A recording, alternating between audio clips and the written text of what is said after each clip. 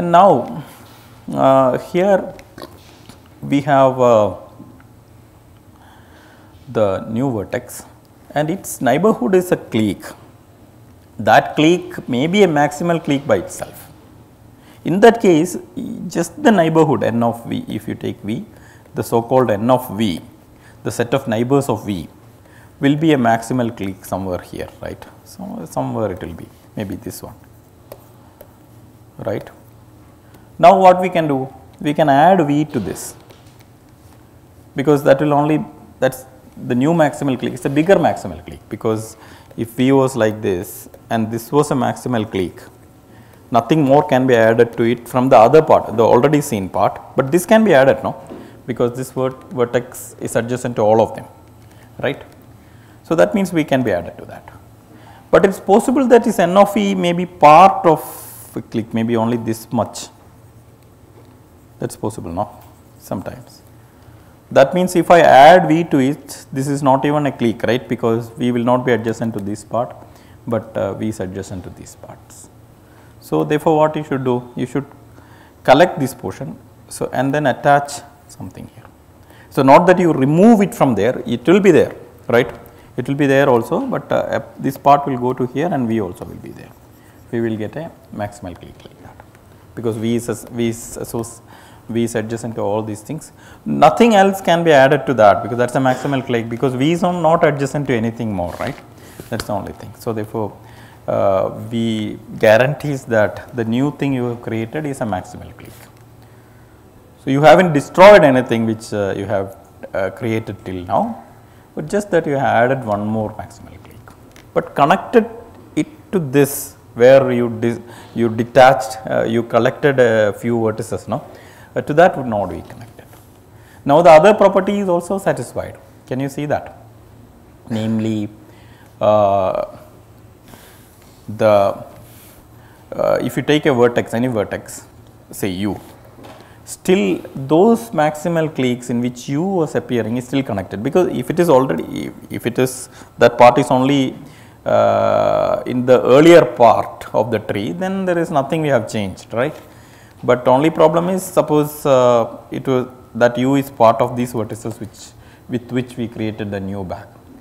Now, no problem, because u is anyway here, it was connected in the earlier part and it is also connected to this. V as such is appearing in only one bag now. So, therefore, it is by trivially a connected part, right. So, I hope you are following what I am telling. So, what I am trying to do, I can see you in the, for the caudal graphs, I am making a tree of maximal cliques. It is not a tree, it is a conceptual tree, because each tree node will correspond to a bag of vertices, a set of vertices which essentially forms maximal cliques of the caudal graph. And my claim is that this tree can be formed with the extra property that if you look at a single vertex and identify the bags in which it is part of, it will be part of many bags, because we are not saying that each bag is disjoint or something. A single vertex can go in many different bags, and then these bags should form a connected part of the tree that we are making, right. And I have given you a very simple construction for this thing, just that keep looking at the order of the perfect elimination ordering in the reverse order, and then keep adding it, right. And then when a new vertex appears, look at its neighborhood. If its neighborhood itself was forming a full bag, then just add this vertex to that, because that is fine. But actually the maximal clique should contain this also, right. If it was only part of the bag, then that part of the vertices, that n of v, along together with this new vertex forms a new bag. Does not mean that the earlier bag is destroyed or something. Earlier bag remains as such, but we created a new bag and connected to where it should connect to, where it came from, and that is it. So this is the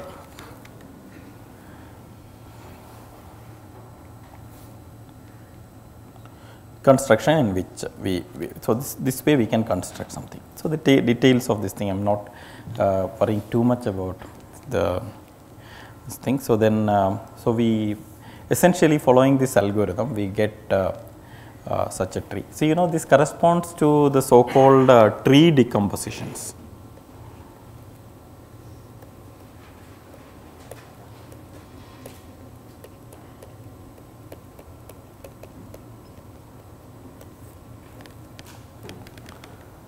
Why tree decomposition? So, tree decomposition needs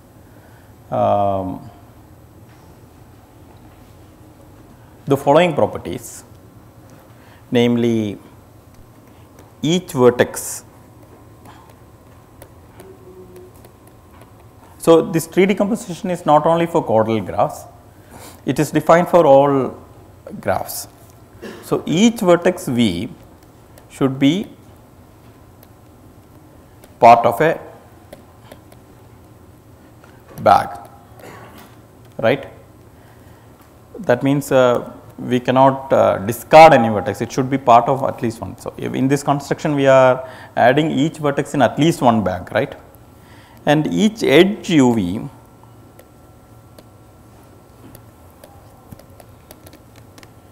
should be in some bag together. U and V together should appear in some bag. Simultaneously U and V should appear in one bag. So, in this construction also we are making sure out of U and V whichever is the lower numbered vertex, when that is being considered, its neighbor in the neighborhood of it will be there, right, in the neighborhood of it U and V will be there. So, the third property is what we were telling, namely if you take any vertex U and look at the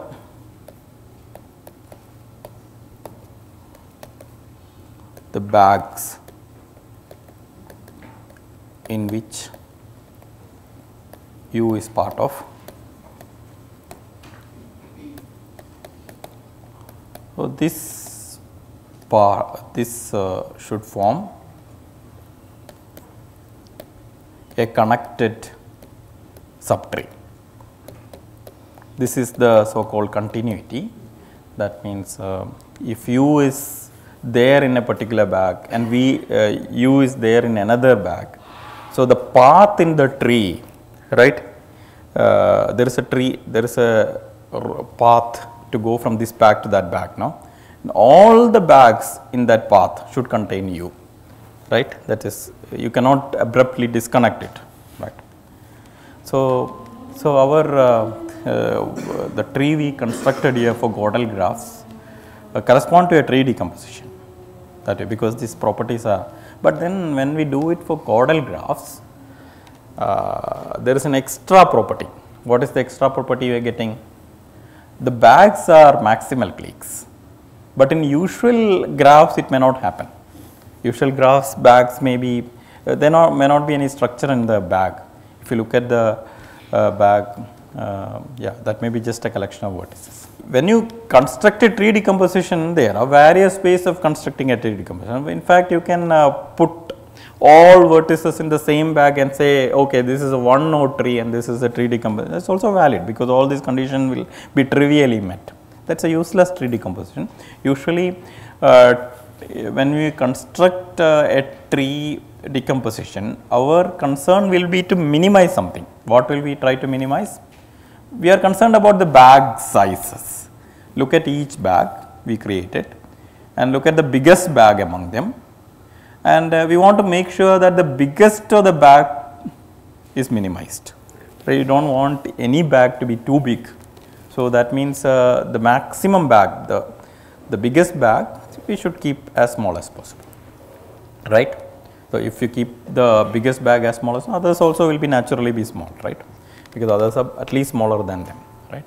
So, it is not necessary that all the bags are very small, but one bag is too big, that we do not want. We want like the worst case to be controlled, right. So, in this case we know in the tree in the caudal graph case we know that this is the maximal clique. So, the maximum clique will be a maximal clique. That maximum clique will become one of the bag, that will be the biggest bag, the way we have constructed, right. And it is easy to, like from this definition, if you struggle a little bit, you can show that you cannot go below this thing. When you try to make a tree decomposition, one of the bags, so because the cliques should go anyway in one bag together, there is no, there should be a bag containing a full clique. So, therefore, one bag should be as big as the maximum clique, right. So, in the caudal graph case, we are getting this good tree decomposition, optimal way of decomposing, right. Now, let us see the once you know that for given a caudal graph, so this nice tree can be nice tree decomposition can be obtained. Now, from this thing I will show you how to get the intersection representation for the given caudal graphs. What I have done is I have taken a caudal graph, constructed this tree decomposition where each bag is essentially a maximum clique, right, and all the properties of the tree decomposition is valid. Now, my point is this conceptual tree. So, you can forget that each bag is actually contains a lot of words, but think of it as a tree. Each bag in your mind should only look like one single vertex for something. I mean that vertex does not correspond to the vertices of the caudal graph we are dealing with, right, because essentially that is a bag, right, that is a bag of vertices from the original. So, this conceptual trees, subtrees we can define corresponding to each vertex. How will you do that? Take a vertex of the caudal graph. So, of my caudal graph G, so I will say V comma E. This is the given caudal graph. So, for this thing I have this conceptual tree I have defined. So, now take any u element of this V here, and then in this tree, remember each vertex here in this tree is a bag. Now, look for all those bags in which u is part of, say Bi1, u is element of Bi2, so u element of I3 and then u element of Bik, suppose some k bags I identified in which u is part of. Now, see the induced tree on those vertices corresponding to those bags alone. We know that by definition of the tree decomposition, the way we have constructed, that should be a tree structure, connected structure, right. So, that is the subtree corresponding to u. So, I can call it Tu or something, T, it is a subtree of T, right. And like that for each vertex here, a vertex of the caudal graph, we can construct a subtree in the conceptual tree we created. Now, if I claim that if I make the intersection graph of these subtrees, I will get back this caudal graph. Will you agree with me? So, to remember, we are given a caudal graph G, and from that caudal graph I constructed a conceptual tree where this conceptual trees each vertex correspond to a bag of vertices of the original caudal graph, and it satisfies so many properties, right. Namely, each bag induces a clique, a maximal clique of the G, and there is this connectivity property and all those things. Now, I am claiming that, see look, the given graph caudal graph G is essentially an intersection graph of some subtrees of this conceptual tree, subtrees of this conceptual tree. Which subtrees? So, we have to make a list of subtrees. The universe is based on this tree. From this thing, I will make many subtrees of this tree. One subtree corresponding to each vertex of the caudal graph, right. So, Tu, right, for u element of V of G. How am I making the Tu subtree? I am just collecting the bags in which u is part of, and in the conceptual tree each bag is a node now, right. So, that forms a connected structure there. That connected structure, that connected subtree is this TU, say, that I will associate it with the U, and for each vertex I got. So, how many, for if there were n vertices in the caudal graph, I get n such subtrees, right. Some of them may be intersecting, some of them may not be intersecting, right. Now, my claim is that keep your original graph where you started somewhere for reference, but now look at only these subtrees you have created and make the intersection graph of these subtrees, just for checking whether there is something in that or not. Yeah, we will get back the graph is what I am saying, right. Why do we get back the graph? But we have to do two things. Take two vertices u and v of the original graph. The corresponding to that, now we have tu and tv. Now, we have to show that if u and v had an edge, then tu and tv intersect. If u and v did not have an edge, and tu and tv will not intersect. This we have to show. So, if u and v had an edge, then we know that there is a maximal clique containing both of them together, right, because that is also the property of the tree decomposition. There is some bag in which both of them are coming together, and then therefore, that is a maximal clique. So, there should be an edge, so that edge, right, and then tu and tv should intersect, because that vertex at least where u and v came together is part of both tu and both tv, right. So, there is an intersection between tu and tv. On the other hand, if u and v did not have an edge between them, they cannot come together in any vertex. Why? Any bag, because if they came together in the same bag, that is a maximal clique. In the maximal clique u and v came together, that means there was an edge between them, which contradicts the assumption that u and v were non-adjacent. Agreed. So, this is somehow somehow this construction correspond to the original graph. We get back the original graph, right. What I have done is given any caudal graph. So, I have shown you a tree which we made by an abstract consideration of bags and all, and some subtrees of that tree such that intersection graph I make out of these subtrees will correspond to the original graph, right. So, for any caudal graph you have this structure, right. So, therefore, caudal graphs happens to be the subtrees of some trees, right.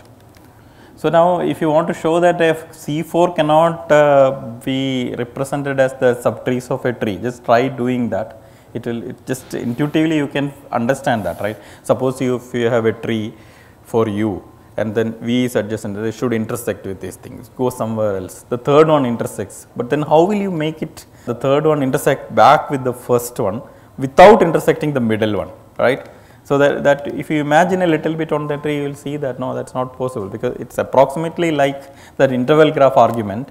This is tree, there will be a lot of things, but still you know that there is only, if you want to come back to the original, then you have to hit the middle, right. So, what I have done, I was telling that caudal graphs also is an intersection graph representation. Now, again coming back to the intersection graphs. Yeah, coming back to the intersection graphs. So, we started from the interval graph. Interval graph is usually a starting point for many things. The caudal graphs, subgraph is interval graphs. Many other class of graphs are defined from interval graphs.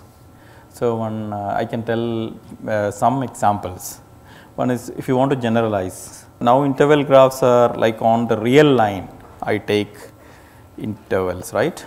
So, this is real line, you take intervals and say the intersection graph of intervals is on the real line is the interval graph. Now, why real line? Maybe we can go to a circle like this, no, it's ellipse, but if I draw better it will become right. So, then see intervals can be on these things, arcs, right, on this on the circumference of this, yeah. So, many intervals can be defined on this, right. Does it make a structural change? So, is it the same as the interval graph? From the real line is now I make both ends meet. This is called a circular arc graph. Circular arc graph. Intersection graphs of arcs on a circle, right, intervals on the circumference of a circle. This is structurally very different from, actually, though it looks similar. So, for it's not even a perfect graph. It's not a caudal graph, because you can see that very easily you can make a C4 here, see, like this, right. C4 came, right, but in interval graph that was not possible. And not only C4, you can make C5 also, same way. So, which means that it is not even a perfect graph. So, now just by making the real line like a circle, right, and considering the same thing here, you lost all the structure which we had, the nice structure we had on for interval graphs we lost. It is not even a perfect graph now. And not all interval graphs are still circular R graphs, but there are only subclasses of circular R graphs. But the minute they tried overlapping through the other side, we have lot more complication, right. So, this is a class of graphs where it is considerably more difficult to do things. Okay. So, I do not want to get too much into the circular R graph, but wherever you try to do something in the interval graph, you can see whether you can extend it to circular R graphs. It is much more clumsier to work in those things, because so now intervals keep interacting from both sides, right, you have to keep track of both that. And that is going up. There is some way of considering subgraphs of interval graphs also. The most natural thing is to put some restriction on the interval graphs. For instance, you can tell that all intervals are of same length, very neat, right. You do not allow things like one like this and all. So, everything should be of the same length. Then we will say they are unit interval graphs. That is because we are assuming that they are unit length. Or as long as it is equal length, it is the same thing. Structurally, there is no difference, right? Unit interval graphs. You can see that in a unit interval graph, not even this thing, see, is a unit interval graph. Can you show that? See, we saw that a star was an interval graph earlier, no? But once we insist that all length should be equal, then even this cannot be represented. This 3, it is called a claw. Why? Because if you put the central vertex here, you have only 2 endpoints. Now, you can put one here, and the third one should be put in such a way that it does not touch this or this, right. That means you can only put it like that, it will become smaller than the length, right, because all have to be of equal length. If you, that means it will always touch this endpoint or this endpoint. That means 3 things cannot be put the pigeonhole principle, right. If you put 3 of them, at least 2 of them should be either in the left endpoint or in the left point, right. That means they will intersect each other, but here we have an independent set. These edges are not there, right. So, that means that restricts the interval graphs quite a lot. You can actually show that if this interval graphs which does not have claw are exactly the unit interval graphs. So, we will do it in the next class, whatever, right. This is